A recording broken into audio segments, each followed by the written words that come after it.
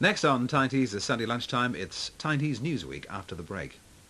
In about half an hour's time, just before 1 o'clock, we bring you the latest Tyne Tees regional news and weather check, after which at 1 o'clock it's the ITN news headlines, and then at 1:10 Jonathan Dimbleby talks to the chairman of the Tory party, Jeremy Hanley. But right now it's Tyne Tees Newsweek.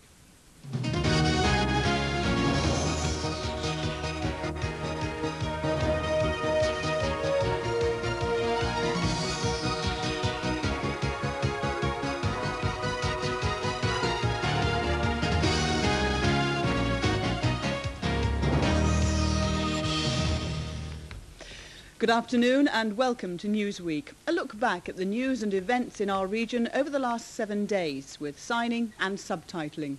In today's programme, hundreds of jobs for North Yorkshire with the coming of Samsung. A crackdown on the hoaxers with the latest high-tech equipment. And memories of lost lives in a tragic World War II bombing.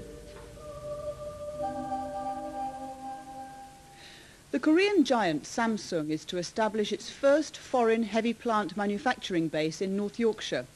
The multi-million-pound project will create hundreds of new jobs in the Harrogate area by the turn of the century.